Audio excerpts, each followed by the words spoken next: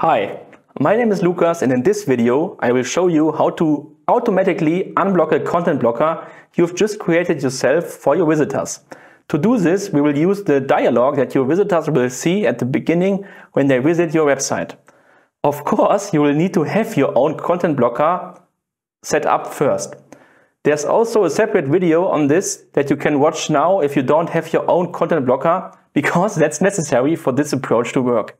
To check if you already have your own content blocker all set up, you can simply click on Blocker here at Borlabs and open the content blocker section. Here we can see that I've already inserted my own content blocker.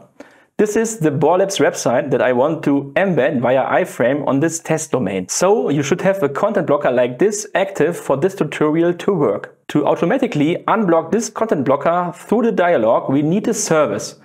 We can create this service under Content Management Services by selecting a category. Since we want to embed an external website as content on our test domain, we would have to choose external media in this case. If we click on Add New here, we could enter C-Borlabs as an ID and then activate the status. Very important, as I've already mentioned in the other video, please use an ID that starts with a small c followed by a hyphen. In this case, the C stands for custom. This is to ensure that you don't create an ID that Borlabs might use in the future, potentially causing conflicts. So please stick to this formatting and use lowercase letters. After that, you can scroll down here and enter the name of the service in plain text. For example, Borlabs website. Because this is what we want to do with the iframe. For the description, you would then enter, if you agree here, content from the Borlabs GmbH website will be displayed on our website.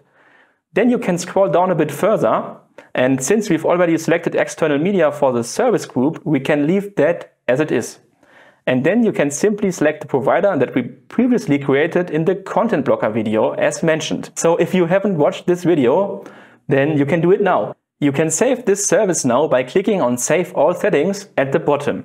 However, for this to work automatically, we still need to connect this service with the content blocker that we created before. To do this, we go back to our content blocker, click on Blocker up here, and then on Content Blocker. Then for this example, I will choose the content blocker for the Borlabs website by clicking on the Edit icon on the right side. In the Service Information section, we select the service we just created. To do so, open the drop-down menu, and then for this example, I will select Borlabs website. Again, that's the same exact service we just created earlier. And that's it. Now we just need to press Save All Settings here, and then we can already test everything. To do this, we go back to our test page and open it up in an incognito window. You can simply right-click on the link and then open the incognito window. First, let's see what happens when you decline everything, because then everything should still remain blocked. People who want to decline will not see this content automatically. So we decline everything by accepting only the essential cookies, and the content remains blocked.